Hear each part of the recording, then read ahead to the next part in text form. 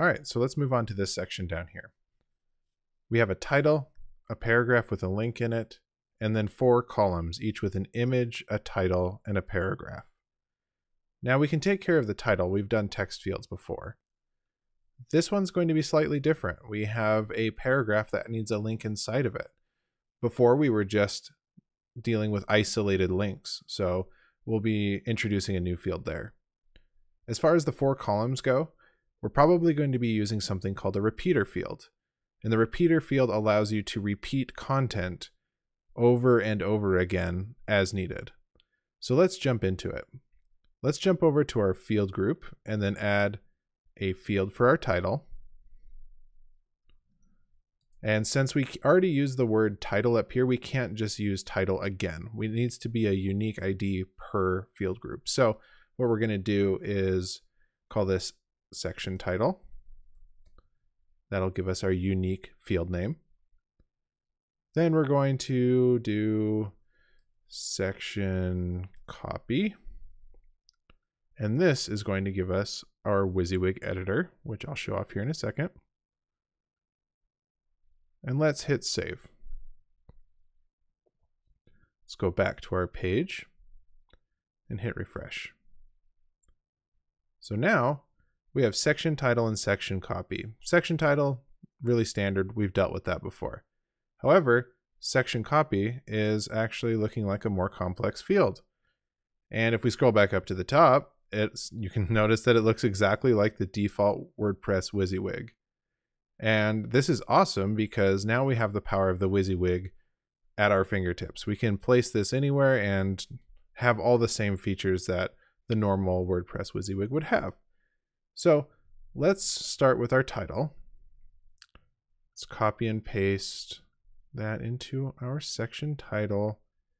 And let's just copy and paste all of this in there as well into our section here. And then let's take a look at the text area. It looks like it just came right over with our H4 and our anchor tag. And it's all looking like it's pretty ready to go. It kept the formatting. It's really everything that we wanted. So let's just move right on. Hit save. And jump into our code. So if we scroll up here, we have our H2. That needs to be our section title. So the field, section title. Standard stuff there. And in fact, we can delete this whole line because it's going to come with that H4 in there. The field, section copy. Let's refresh it and see what it gives us. Gives us the exact same thing that we had before, which is exactly what we want. So let's jump into my inspector here. So we've got our H2, we've got our H4, and we've got our link in there. So I hope you can kind of see the power of this WYSIWYG field. I mean, if you're familiar with WordPress at all, you'll understand kind of what the power of the WYSIWYG is. But I hope you can understand that this can be repeated multiple times. You can have multiple WYSIWYGs all over the place. It becomes really powerful. And anything that you add to the WYSIWYG up here can be added to the WYSIWYG down here. And what I mean by that is this is the tiny MCE editor that comes with WordPress. So as you extend that out, you will also be able to extend out the buttons on this as well. So now that we have that section taken care of, let's move on to what is the repeater field. Now the repeater field, I'll probably spend a little bit more time explaining simply because it's one of the more complex fields that Advanced Custom Fields offers. So let's open up a new field right here and let's select repeater right there. So we're going to call this selling points. And you'll notice down here that we now have this section called subfields. And it looks an awful lot like this up here. So it looks like that we can add more fields here. So let's add a new field. And what did we want to make? We wanted to have a place for an image, a place for a title, and a place for a paragraph. So let's add one for title.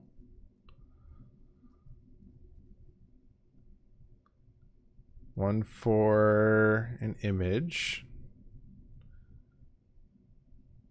Actually, let's reorder those in the order that they appear on the page. And which actually brings me to another point. You can reorder these. Yeah, that's another thing that you can do at any point. You can start dragging these things around if you want to reorder them. So handy little feature there if you mess up like I did and put them in the wrong order. And then we had our copy. And this is probably going to just be a text area. We haven't dealt with the text area, but it's just like the text one. Just it gives you a text area field rather than a text input. And you'll see what I mean here in a second. And let's just save that and see what it gives us. Let's go back to our page and hit refresh. All right, so now we have this selling points area with 3 columns in it with the headings of image, title, and copy, just like we had set up in the previous screen. If we click add row, all of a sudden we get an image field, a text field, and we get a text area field. It looks like we can add more and more and more. And so that's kind of the magic of the repeater field. It allows you to repeat a group of fields. And so I hope you can kind of notice the power of this right away. Is that who's to say that this 4-column layout always needs to be 4 columns? It could be that at certain, think of these as like, sales that are going on or something like that. They could have 4 sales going on. They could have 3 sales going on. They could have 8 sales going on. And that kind of allows them to, and when I say them, I mean the client, to add and delete those sections as well. And you have control over the code. All they're doing is entering in the text and images. So let's take a look at some other features that the repeater field has really quick before we move on. So let's open back up our repeater field and let's scroll down a little bit further. You can see that there's this minimum rows and maximum rows right here, and it asks for a number. That number is kind of, as the name implies, you can set a minimum number of fields that can be repeated and a maximum.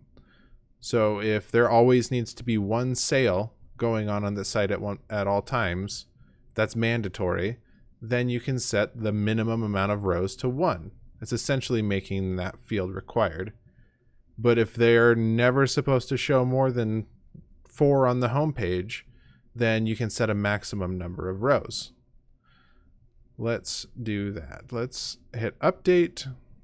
And since we haven't saved our page, let's just refresh and it should just go back to normal. So now that we have set our minimum rows to 1, we automatically have 1 because there can't be any less. But if you add more, eventually this button is going to get grayed out and I can't click it anymore. So now our maximum row number has been hit and it won't let us do any more. So pretty handy and something that I use quite often. Now, another thing that I want to mention is that, well, we only have 3 items right here.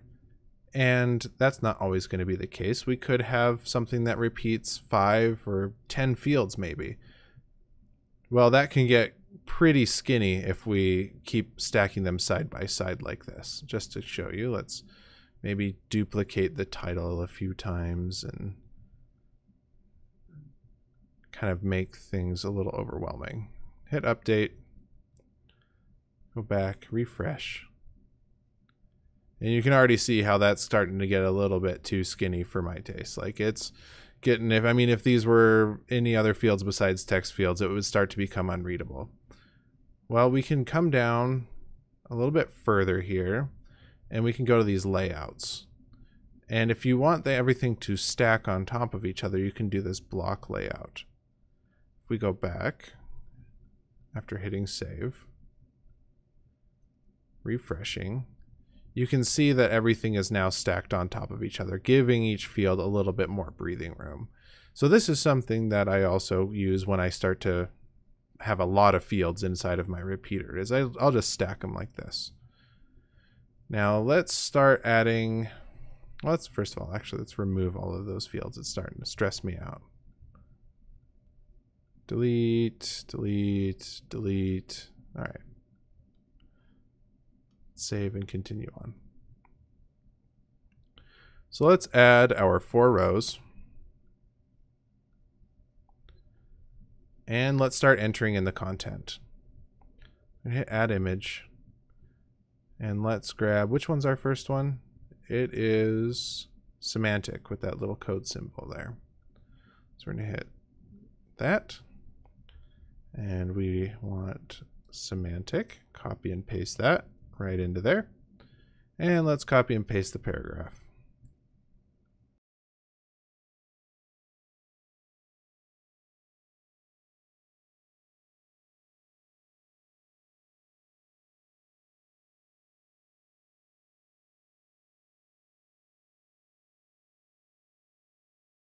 All right, so now we have all of our data inside of our repeater.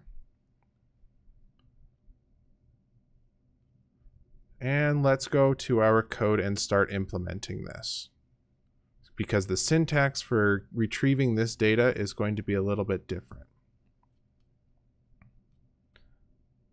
All right, so here we are inside of our selling points class, and we want to basically reduce all of this HTML markup into a single block that gets repeated over and over again. So let's delete the other 3 and keep one for reference. All right, so first we're going to need to open up a couple of PHP tags. And if you've done WordPress development for very long, you're probably familiar with the WordPress loop. The if have posts, while have posts, the post. The way that we get the repeater fields to output is through a syntax that looks pretty familiar to that. Pretty similar to that, I should say. So now that we have ACF installed, we have this function called have rows. So if we have rows for our selling points repeater, and I'm going to point out right now that we're getting that selling points key from this. Our repeater is called the selling points. So if have rows, if we have any rows, while we have those rows, while have rows selling point, selling points, and I'm just seeing that's not selling's point, that's selling points. And while, and then we have the row. So this looks awfully familiar to the WordPress loop, and that's where we will be adding in our content. So let's just copy and paste this right in there. After we close out PHP, give ourselves a little room, and let's format that a little bit. All right, so we want to repeat this over and over again, but we want the data from each one of our selling points that we created here. The first time through it should get these 3 things. The second time through it should get those 3 things. So let's start with the title, because that's an easy one, right? So PHP, the subfield. All right, so that's a new one. The subfield. Now this is going to be in reference to each one of these is a group, and then each one of them are referred to as subfields. The title is a subfield of this instance. The image is a subfield of this instance. The copy is a subfield of this instance. So every time that it loops through, it's going to get the subfield and get the subfield with the key of title. Which also, I remember earlier in the same video, we also had something else that was called title. Now inside of repeater fields, you don't have to worry about the keys being the same as other fields. You can't have another repeater called title or something like that, but you can have a subfield that's called title while still having another top level field called title. Okay, hopefully that makes sense. So let's go back down to here. We have the subfield title, and then we had the subfield copy, the subfield copy, and then we need to get rid of this SVG, and we need this. Let's do echo get subfield. Works the same way as field, and then image, and we want the URL out of there. Let's take a look at this and see how we did. All right, nothing changed, which is exactly what we want. It's kind of a scary feeling sometimes, like, oh, nothing changed, but no, in this case, it's exactly what we want. We want nothing to change. So let's actually change the content a little bit, and here, let's get rid of this window. And then make sure that it updates. Let's scroll down. Let's say this is not responsive and customizable. Sort of. And professional, I guess. Let's go up there and save that. Make sure that that works. Yeah, everything's updated. So let's imagine that, you know, normally when like a client comes to you and it's like, I want to reorder these things. Can you reorder them for me? Well, you would have to normally go into your markup and copy and paste the columns around until it was the way that the client wanted it. But now you can actually, just like I was saying, you can drag and drop those fields around. You can do the same thing here. So you can say, well, we want this not responsive column to be the first one. Well, you can just hover over the number 2 here. You'll get that new cursor, and you can drag and drop it as the first one. Hit save. And now not responsive is first, semantic is second, customizable sort of is third, and so on. So super powerful there as well. And we can also just delete one. They're like, we no longer want to show the 4th column on there. Well, just over here we got this minus sign, hit remove row, hit save, and refresh. Now we've got our 3 columns. So this has been like a small tour of the WYSIWYG field and the repeater field. These are some of the 2 fields that I see myself reaching for almost constantly. The repeater field I can confidently say is the field that I use the most. It's so powerful.